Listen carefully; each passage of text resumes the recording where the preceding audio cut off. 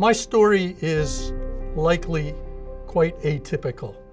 I knew in 10th grade that I wanted to be a nearshore oceanographer. What has driven me is understanding how nature works. And that's why humanity, not one agency, not one country, not one continent, but why humanity has been monitoring global sea level from space with exquisite accuracy for more than 28 years. He's a world-renowned ocean scientist who, after a successful career in academia, came to NASA, and for a dozen years, Dr. Mike Freilich led all of Earth science. And he's really brought NASA back on the international stage. And this is not all. You also changed the discipline of Earth science in a profound way, combining science and technology to understand our beautiful planet.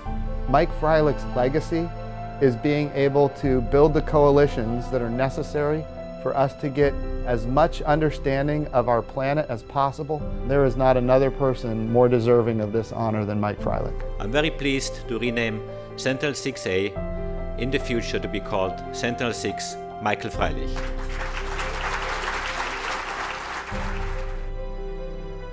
You know, when I first found out that Mike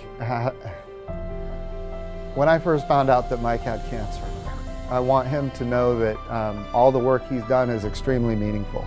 I am much better because of what I learned from him and because I had the opportunity to work with him. Mike is a leader to all of us and a mentor and a person who has really advanced Earth science for the entire world. He was absolutely committed to dispassionately following the science. He had high standards for himself and everyone around him. We're able to raise the bar of what we can expect from ourselves, from our partners, and from our larger global community. Mike had a very big, very full red pen. Everybody was always afraid of that red pen. His pretty intense energy.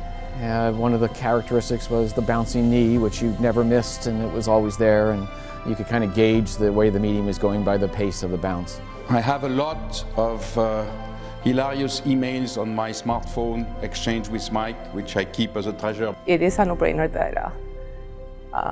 that we all came together and that they were able to really rally around and allow the renaming of Sentinel-6A after Mike. Earth system science is bigger than any particular agency. It's bigger than any single nation. It's bigger than any single continent. And I surely hope, because humanity requires it, that we make some significant progress in understanding. You did good, Dr. Freilich, for all of us, and for that we're all very grateful.